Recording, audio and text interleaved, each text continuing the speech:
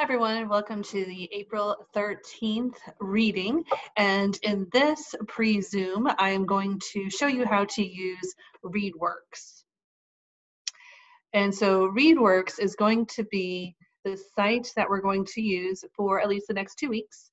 And so I'm going to ask for you to, again, try your best with this. I'm going to post nonfiction and fiction passages. You will be able to answer vocabulary, comprehension questions, even short answers. You'll get to do that all on the ReadWorks site. And so I will also provide you with a writing response, and that will be provided for you on your lesson plan. So I emailed your parents each a lesson plan. If you did not get that, of course, you can let me know. But let's look and see how would you get onto ReadWorks. Now, we have used this site in our class when I assigned stories to you, but what's going to be different about this is, again, you're going to be doing all of this online. So first you're going to log into, and so you'll do this after we have this tutorial, www.readworks.org/student.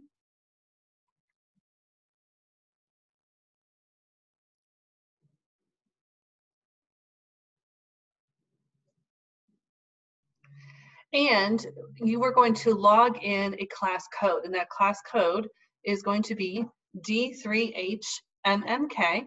This information is also located on the page I gave you in your packet, that if you haven't received it, you will be receiving that information. Your class code each time is going to be T3HMMK. You're going to hit continue, and you are going to find your name. I put my name here as Mrs. Younger. And right now the password is 1234. You're going to get to, as you see here, change your password when you log into this site. So for right now, it is 1234. I hit continue.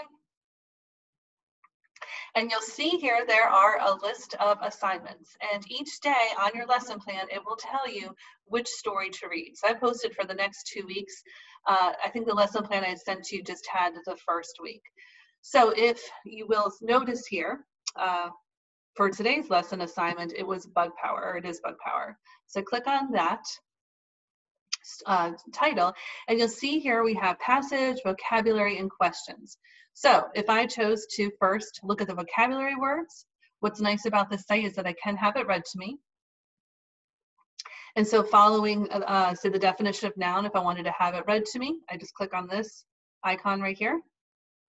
A place which is under the control of a distant country. People from that country often move to and live in the colony.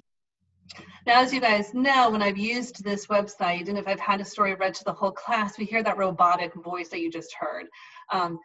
If you click on the passage, you can, again, read the passage to yourself, but if you want to have the passage read to you, it actually does not have the robotic sound. So let me play a couple sentences for you. Bug power.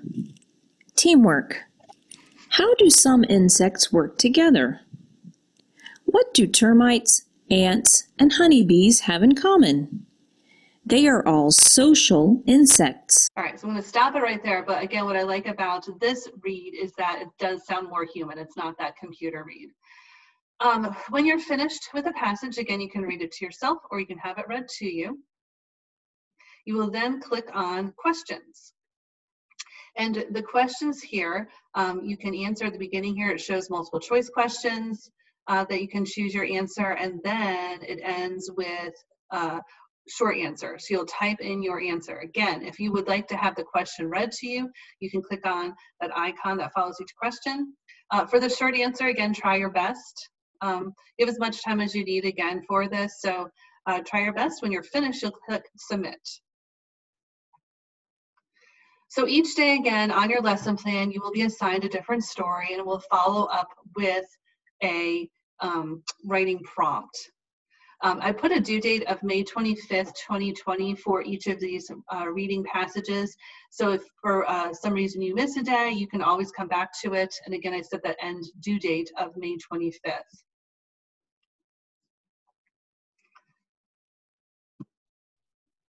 So let me know again if you do have any problems with logging into this website. For this week, definitely, I'm going to have you go into the website, change your password, If you have any questions, again, please let me know. So I'll ask you when you finish watching this to go into Bug Power and try that out. And then for today's assigned writing prompt, I'm going to ask you to write about a bug or insect that you find interesting. Write what you know about your chosen insect and what you would like to know about the insect. Again, as always, please let me know if you need anything or assistance with ReadWorks. I'm going to be able to see how you're doing online as well.